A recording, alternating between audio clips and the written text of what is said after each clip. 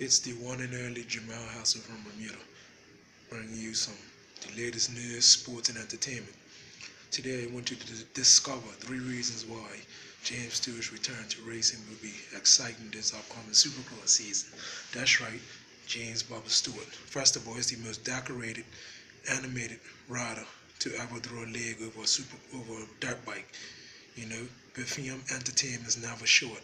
But my first reason why is because he's been absent, and the motorsports fraternity is curious as to what is he going to do when he comes back.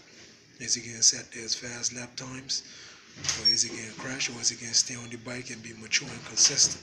That's the first. The second reason is because when he rode the Anaheim Supercross in 2014, he showed some blazing speed, closing in on Roxon towards the end of the race, passed Roxon in the whoops, and crashed. So James Stewart is known for showing fast blazing speed and crashing. And number 3, are things going to change, being that as a father now of a child? Is that going to slim down a little bit, or is he still going to be that same aggressive rider out there on the track?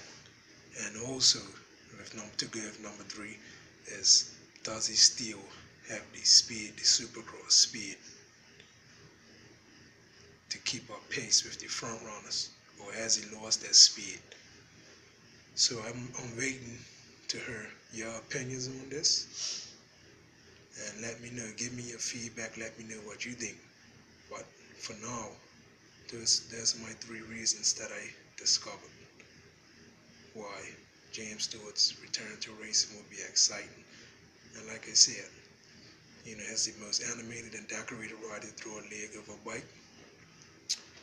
And also, we got to take into consideration he got suspended by water in 2015 for a whole year, and then when he did come back, he got accidentally T-banned by a Dungy, and he ain't been riding since. But also the latest news on him is that coming into the 2017 season, he didn't have a ride. So now it's just finalizing a deal. It's in the stages where it's prepping and getting ready for the 2018 Supercross season. I wouldn't advise him to just jump into the outdoors. He ain't in condition or race shape to do that. So he's smart by sitting out the 2017 outdoors, because he has formulated a ride. He should be riding with Husqvarna. He has a deal formulated with Husqvarna. I don't know the full details, but it's smart in preparing himself for Supercross instead of trying to jump back in the outdoors. That won't be good at all. We know there's 30 minutes plus 2 laps motors, and if he ain't got your race fitness, he needs to stay out so he can get ready for Supercross. This is Jamal Hassel bringing you sports and entertainment. Have a great day.